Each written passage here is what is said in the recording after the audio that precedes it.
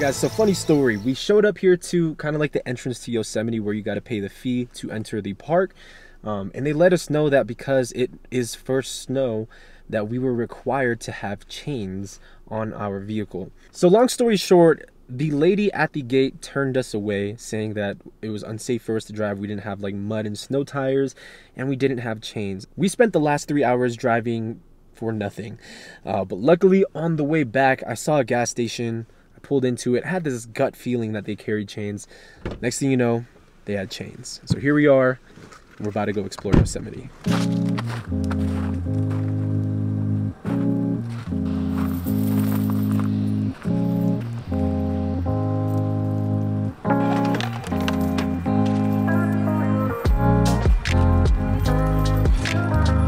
I've never put chains on before. First time for everything, right? Alright.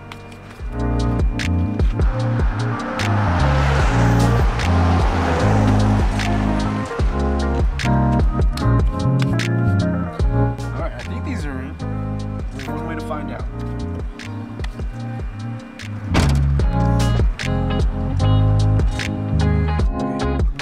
Let's go. Let's go.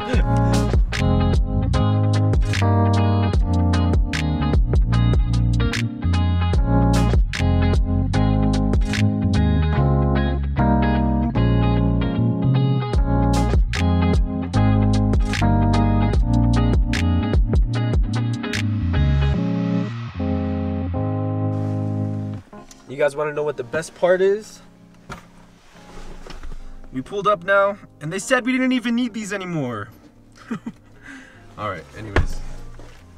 Go between these red cars. Alright, dog, let me in.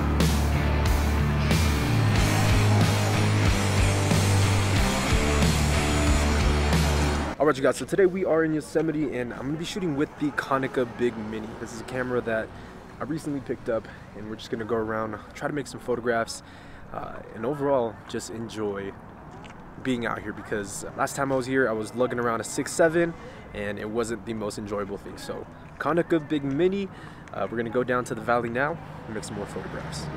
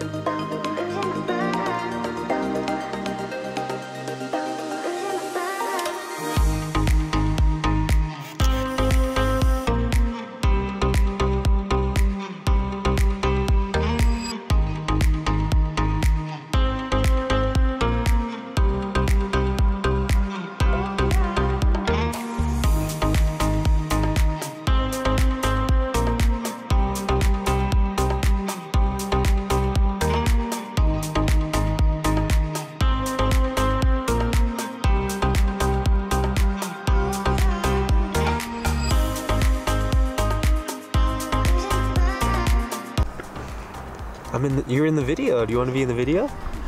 Hey, man. Dog.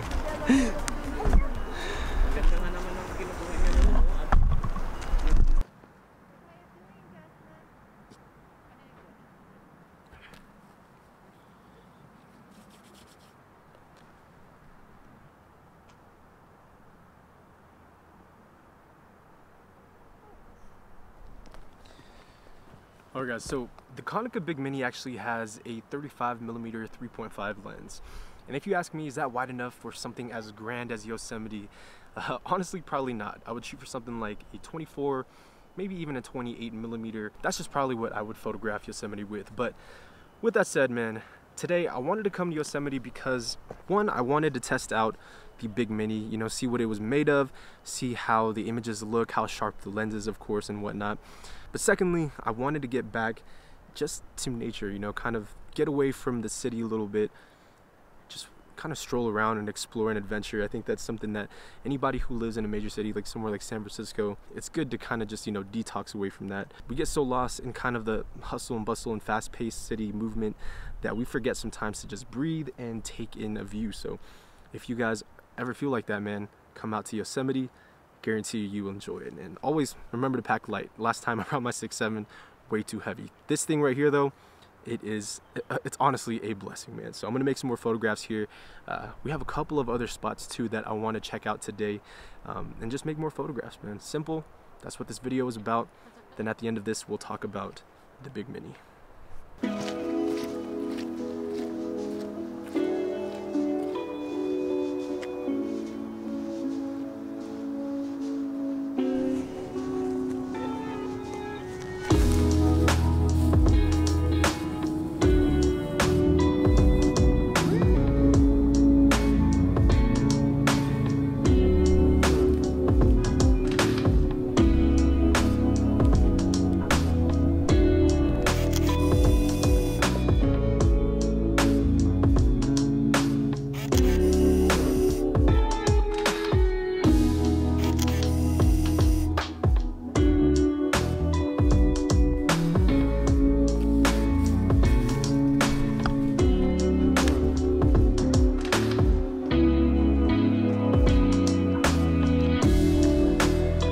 So we're walking away from this little meadow here overlooking, I don't even know what mountain this is right here, but just check this, man, incredible view.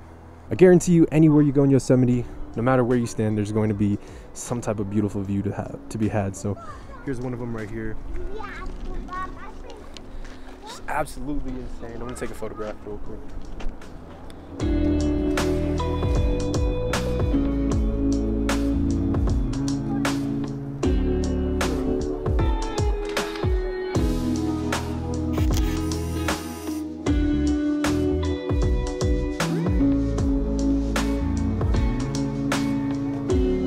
Maybe we get a little bit closer.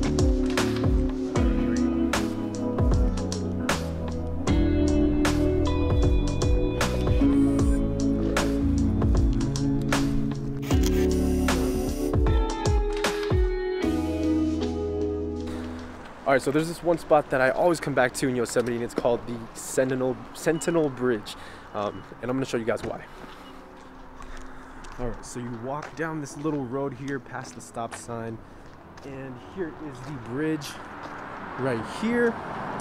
And also real quick, just to look backwards, gorgeous view again. It's insane how large these mountains are, but you gotta cross safely across this road. Here we go, folks.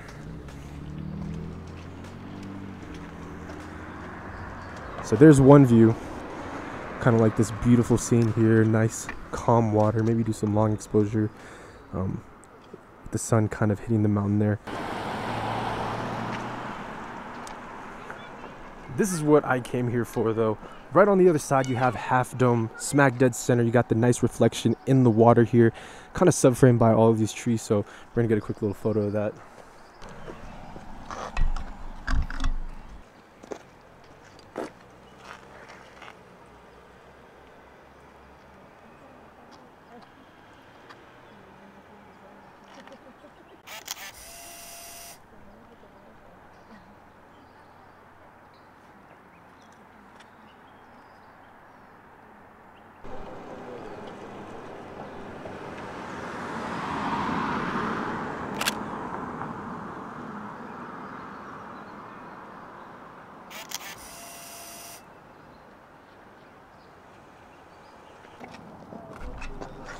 Check it out, you got a little fish in there.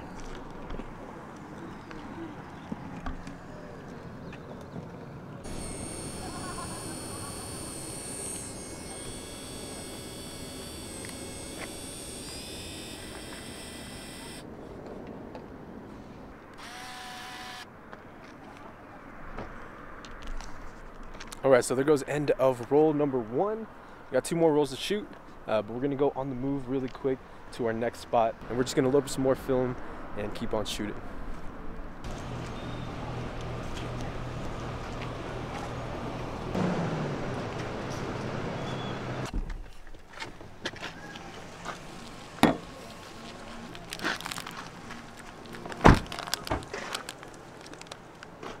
I'm making some coffee real quick.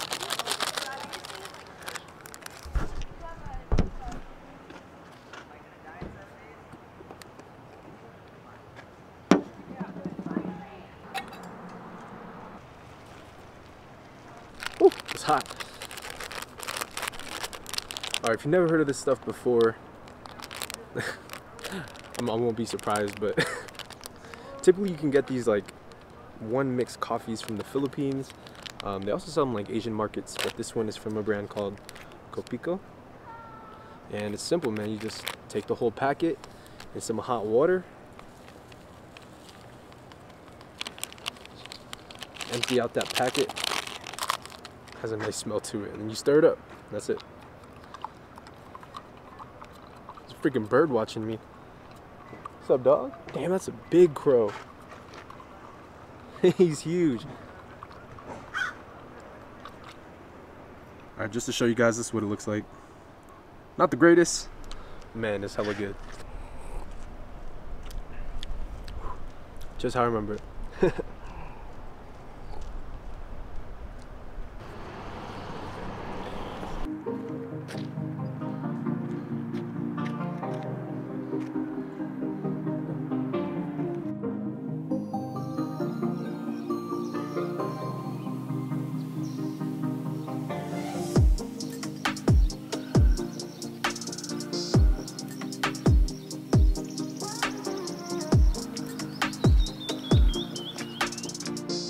Alright, finish the first roll. About to load up another one.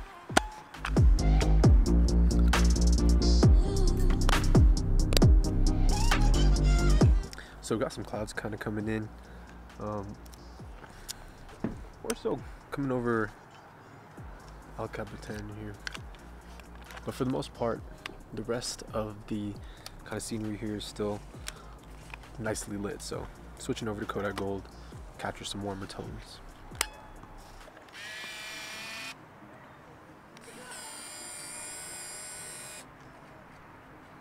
All right, let's go. Kind of thicker into the woods here. There's a little spot that I kind of scoped out as we were kind of driving to this meadow that I feel like would make a good photo. There she is, folks, El Capitan. Whew. So a lot of what we're doing is kind of just peeking through the trees, you know. Obviously we're not at a high enough vantage point to capture some of those very unique angles that some people get. And so, you know, kind of from the ground, just looking up, it's insane how tall everything is around you. I mean, I'm going to give you guys a quick little 360 view here. Starting from that way, you come around. I mean, it's just gorgeous right now. Also, the sun is starting to head over and some clouds are coming over, like I was saying. But I still think we're going to be able to make a couple images here. So I'm going to set you guys up. Hopefully Kodak Gold will come through, give us some nice warm tones. Let me set you guys up here.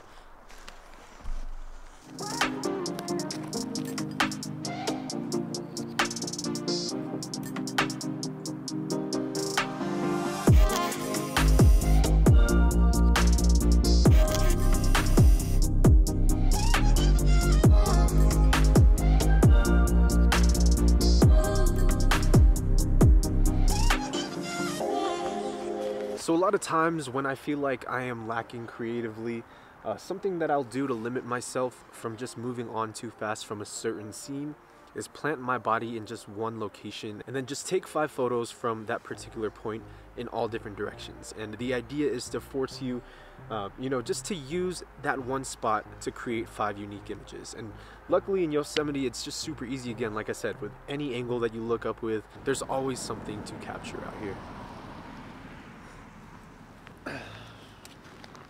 Alright guys, so the sun is now starting to peek through shining some light here on the top of El Capitan. So I'm gonna set up shop here for a second.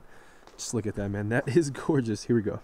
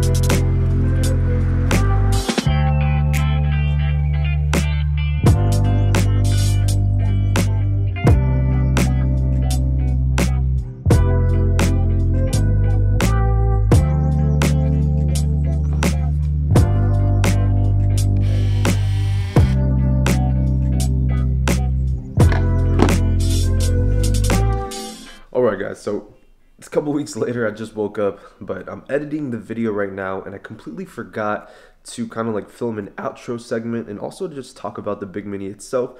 And so in the next couple of weeks I want to do a full review on the camera, kind of dive deeper into what I like about it, what I don't like. But for now, I'm going to give you guys a quick little overview of kind of just like my first impressions of shooting with this little mighty camera. So the Big Mini is actually really small compared to a lot of other point and shoots. I really like the form factor just because of how boxy it looks. A lot of other point and shoots that I own, like for example, alright, so here's the Olympus XA right here next to the Big Mini. The XA is still slightly smaller, but I'm a fan of these boxier shapes, and so that's one big plus of the Big Mini. It just has this nice kind of classic look to it. Also, someone commented that I need to get kind of that back screen. I don't know what it is. It's like a little film thing inside of there fixed. If any of you guys know how to get that done, definitely let me know because it's already kind of given out there. Now, as you guys saw out there, we were shooting with Fuji Superia 800 as well as Kodak Gold. The Big Mini, surprisingly, you know, for a point and shoot that does everything for you with no, you know, real adjustments, I think it exposed the scenes pretty well. It was really contrasty out there, semi-cloudy over the valley, and so a lot of the time there was changing conditions. There was super, you know, bright highlights up on the mountaintops, and then sometimes just really dark shadows on the ground. And so the Big Mini itself, man, compared to a lot of the other point and shoots that have just like a fully automated mode, in my opinion, has a really good meter. Now, I don't know if you guys can see this, but let me see here. There you go. It has these like brown buttons. Sometimes, I don't know if it's just my copy or if it's just the way this camera is set to. When you press the shutter, it's not going to take a photograph. You have to kind of like lock in with the light, the corresponding light inside of there. So there's a little red light on the side. Let me see if I can get that in the frame there. And it'll only fire when it turns green, and that might be for the autofocus or it might be for the exposure. But a lot of the times I was pressing the shutter and nothing was happening. So I'm guessing it may be, you know, an exposure thing, but again, like I said, this is a very new camera to me, and I still need to learn kind of the ins and outs of it. But overall, my first impressions of the Big Mini has been pretty good. I think, you know, it's a camera that I want to keep with me for a long time, just like the XA. It's small, it's pocketable, it can you know, make photographs on command for the most part. It also has a decently sharp 35mm 3.5 lens. It's still really sharp for, you know, a small point and shoot like this. I say it's up there with like the Olympus Infinity stylus, if you guys know what I'm talking about. But that pretty much wraps up my first impressions, you guys. Again, I want to do a more full in-depth review of this camera when I can learn more about it. But that's just all I know right now, and I hope you guys enjoyed this episode, and thank you, man, for tagging along with me to Yosemite. I think next time when I go back to Yosemite, I want to try to go with Trev Lee. If you guys don't know who that guy is, he is from the Darkroom Lab, and Trev actually lived in Yosemite for a while, and so pretty much he would know all the dope spots to hike up. You know, I have no real knowledge on Yosemite, but thank you guys again, man, for tuning in. We have a ton of new videos coming out in the next couple of weeks, and I hope you guys can tune into them, man. So I'll see you in the next one. As always, Minolta Gang.